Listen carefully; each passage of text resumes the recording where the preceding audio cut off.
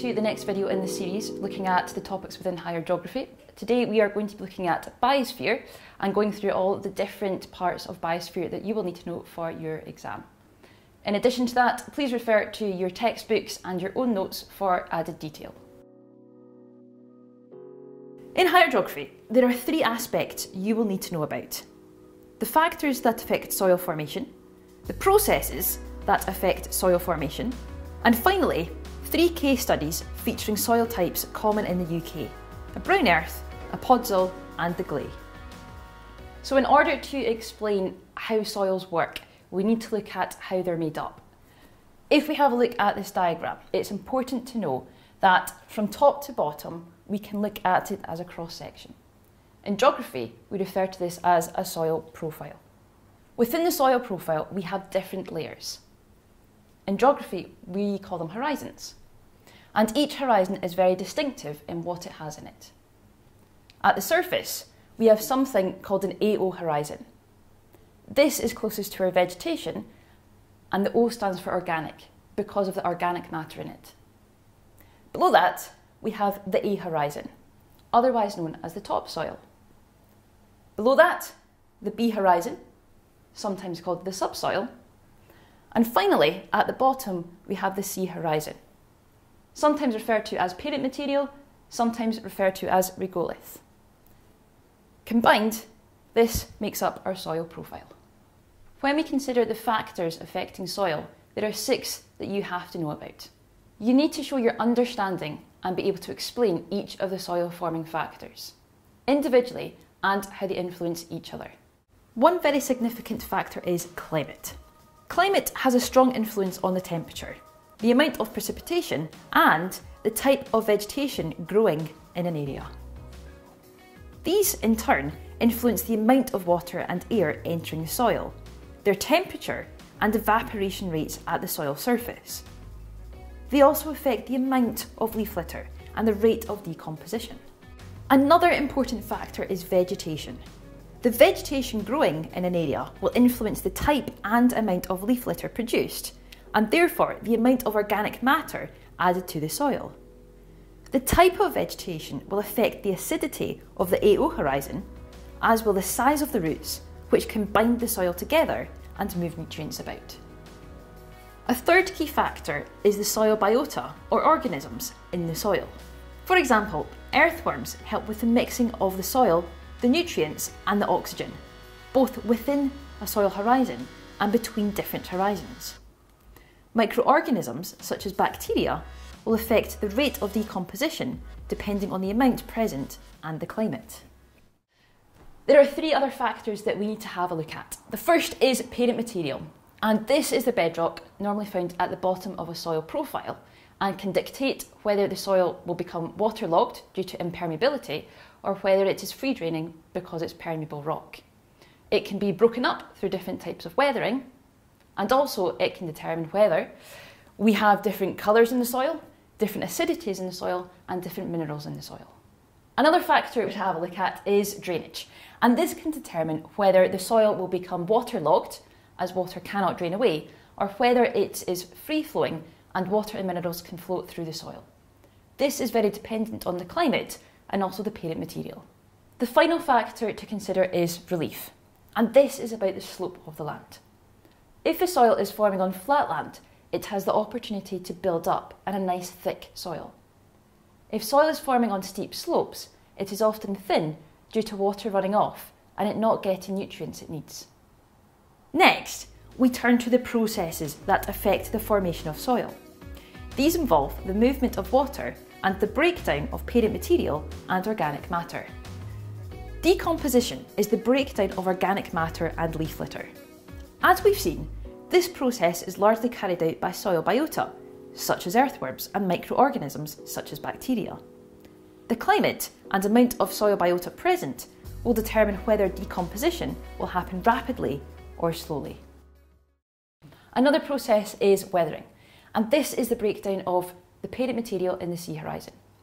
This can be done through physical weathering, such as freeze-thaw weathering, or biological weathering, where the tree roots get all the way down to the sea horizon, breaking them up. Precipitation is also important. Where precipitation is greater than evaporation, we get excess water moving through the soil. This can be described in 3 processes, which we'll have a look at.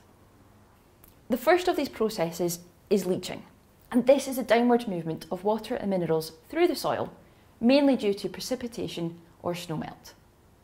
Leaching can be further categorised into eluviation, when water and minerals exit one horizon, and illuviation, where the water and minerals are deposited into a new horizon. Conversely, where we have evaporation greater than or equal to precipitation, we get capillary action. And this is the upward movement of water and minerals through the soil. Next, we come to the case studies you will need to be able to describe and explain. These case studies are 3 different soil types common in the UK. First, we'll look at brown earth. Brown earth soils form in areas of deciduous woodland, which drop their leaves, creating a thick, nutritious leaf litter. The long roots of the trees will reach the parent material, resulting in biological weathering, the breakdown of rocks. The climate in brown earth is generally warm and dry. This means that precipitation and evaporation are almost equal. Therefore, in summer months, we tend to get more capillary action happening, and this is the upward movement of water and minerals through the soil. Whereas in winter months, it tends to be wetter and colder, therefore we get more leaching happening, and this is the downward movement of water and minerals through the soil. In the sea horizon, the parent material of brown earth is limestone or schist, and this is a permeable rock, which means water can pass through it. And also, because brown earths are found on gentle slopes, not only does it help water drain away, but it also helps the soil itself build up over time. The conditions encourage abundant soil biota, resulting in the rapid decomposition of the leaf litter into mull humus, which is porous and crumbly. The recycling of leaf litter results in a dark brown colour in the upper horizons. Iron and other minerals are leached down, giving the lower layers a reddish brown colour. The soil biota also encourage the mixing and aeration of the soil within brown earths. This means that the soil horizons are well mixed and are not very well defined. A second common soil type is podzoles. Podzole soils form in areas of coniferous woodland. Here, the trees drop pine needles, which are acidic and therefore add to the acidity of the soil. When dropped, the pine needles create a thin leaf litter layer and will decompose slowly. The slow decomposition of a podzole is due to the climate, which is cold. Precipitation is greater than evaporation. We also have snowmelt, and all of this leads to heavy leaching down through the soil horizons. The vegetation in podzoles have short roots, meaning that they never get past the A horizon. And also, due to the cool conditions, the wet conditions and the acidity of the soil, it limits the amount of soil biota within a podzole. This means we get limited mixing of the soil, and we get clear, well-defined horizons in the profile. The AO horizon is black in colour, as the slow decomposition of organic matter leads to an acidic moor humus. The A horizon is ash grey in colour. This is due to the heavy leaching of water and minerals into the B horizon, making it reddish brown in colour. This is known as podzolisation. As part of this process, iron minerals are leached from the A to the B horizon, so they are eluviated and illuviated into the B horizon. Where they settle and are deposited, they form an iron pan, which is a barrier of iron. This impedes drainage further and can cause waterlogging up through the podzole. Beneath this, we have our parent material, which is glacially derived. This can be broken up by physical weathering such as freeze-thaw weathering. The third soil type you need to be able to describe is clay. Clay soils are often found in tundra areas, where the climate is cold, winters are long, and precipitation levels are high. This is a common soil type in Scotland. The vegetation can consist of grasses, lichens and mosses, which are adaptive to the harsh conditions. They also have very short roots, which limits the binding of the soil in the A horizon. Additionally, The lack of organic matter creates a very thin leaf litter layer on the surface. Due to slow decomposition, this then creates a very thin, black, acidic, moor humus. This peaty soil is waterlogged for the majority of the year, which means there is limited oxygen available within the soil.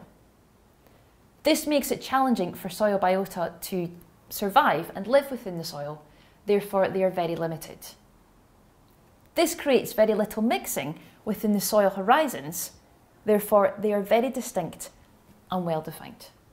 The microorganisms that do exist need to extract oxygen from the iron-containing compounds in the soil. This changes the colour from red-brown to grey-blue. Some red mottling can be seen in small air pockets and is due to the reoxygenation of the iron in the soil due to burrowing animals or the soil drying out in summertime. In the sea horizon, the parent material is impermeable clay. This impedes drainage and contributes to the waterlogging in the soil. Typically, glacial oils are found on flat surfaces, such as moorland or at the foot of a slope. This further causes waterlogging and prevents water from draining away.